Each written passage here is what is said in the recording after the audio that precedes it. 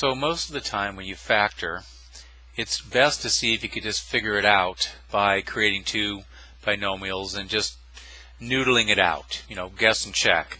But sometimes you'll get trinomials that are just ugly looking and you don't even want to try guessing and checking.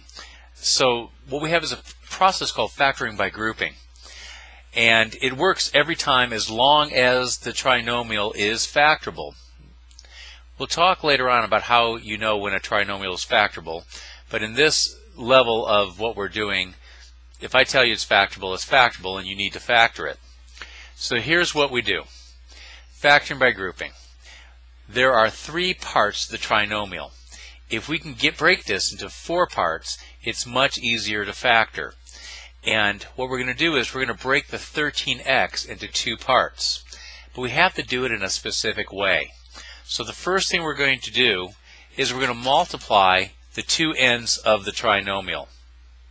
6 times 6 is 36. So we're dealing with a 36, positive 36, because a positive times a positive is a positive. We need factors of 36 that add to 13.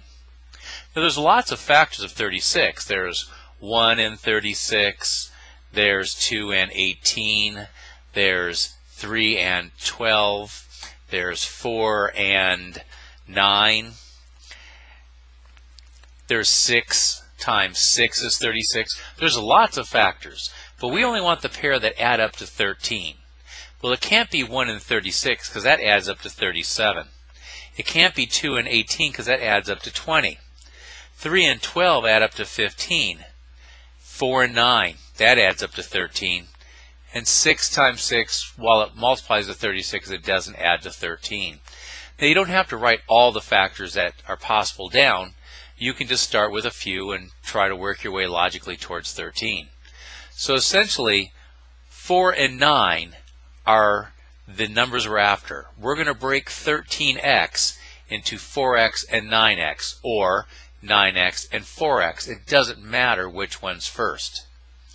So now we know that we're going to break it into 4 and 9. What we're going to do is we're going to rewrite this trinomial, which means three numbers, into a quad, which is 4. Again, we are looking to break 3x, so 6x squared is just fine. And the 6 is just fine. It's the 13x that's going to be broken into 4x and 9x, or 9x and 4x. So 4x and 9x. Now we want to group. We want to group the first two together. And the word and means plus. We want to break the second group away. So this is the same as this, because 9x and 4x is 13.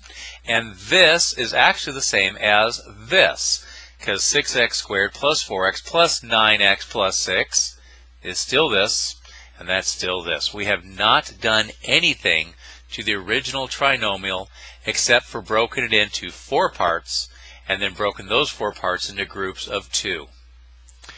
Now the first thing is I look at this and I go, what can I factor out?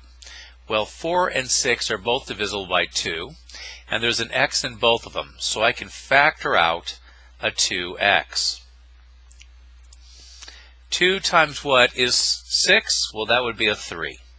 And x times x would be x squared plus 2. Now always double check by multiplying it through distribution. 2 times 3 is 6, x times x is x squared. 2x times 2 is 4x. I've done it right. And guess what? That is my first factor. Now I'm going to reuse this factor because it has to be common for both of these. So this factor must work for this group here. If it doesn't, I've done something wrong.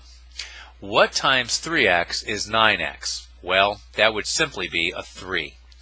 Now we check. 3 times 3x is the 9x, and 3 times 2 is the 6. Remember, we're adding these two groupings. Now, this whole group and this whole group has something in common. They both have 3x plus 2. So I'm actually going to factor that out of both groups. And what is left behind is 2x and 3. So if I multiply these two binomials, they should go back to my original trinomial. This should be the factor of this trinomial. To double check, you simply multiply.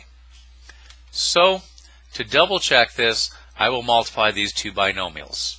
I have 3x plus 2, and I'm going to multiply it by 2x plus 3.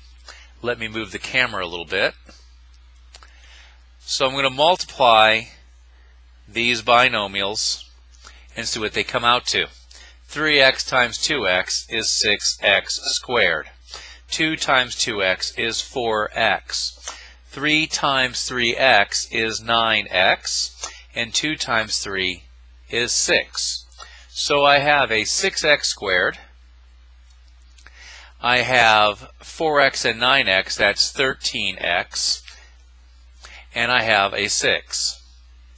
So this is a result of multiplying my factored binomials. Is it the same? Yes, it is.